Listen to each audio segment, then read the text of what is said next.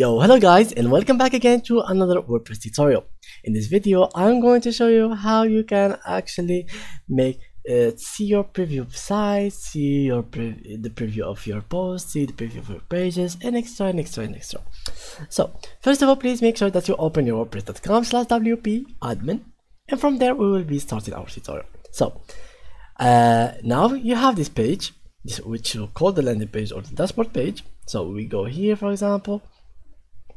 Let's click on the first one, which is my home. So it will be open just like that.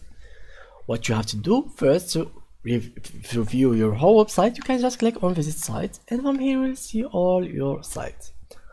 For example, you have created a post, so just create a new post, and from here, wait a couple seconds, let's add something in here, and something else in here. So something there, like that, and here we go. So let's, for example, think that this is a page which is so random, but yeah, we keep it that way. So we click on publish, and let's say that you wanted to preview it on your website. What you could do is just go ahead and click on view posts.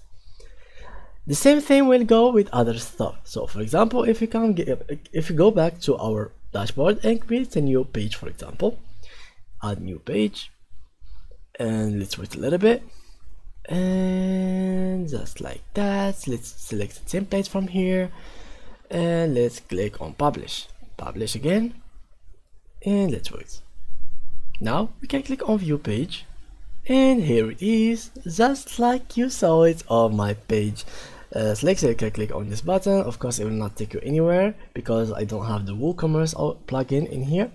So yeah guys, that's how you can actually preview your page, post, or anything on your website. So thank you guys for watching. See you next tutorial. Bye bye.